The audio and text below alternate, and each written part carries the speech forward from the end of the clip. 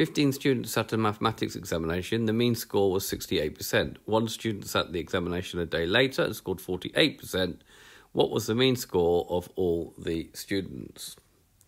So if the mean is the sum of all the test scores divided by the number of students, let's just consider when we have 15 students to begin with.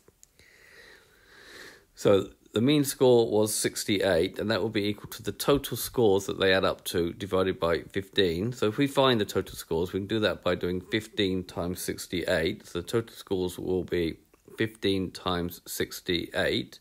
That gives me 1,020. Right, so the total scores, then on the next day, the 16th person sits the exam. So if I add 48 to that,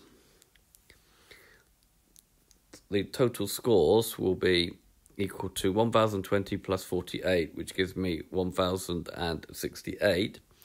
And the question says, what's then the mean score of all the students? So the mean score will be the sum of the test scores divided by the number of students, which is now 16, which is going to be 66.75%. Okay, this has been a video to show you how to find means.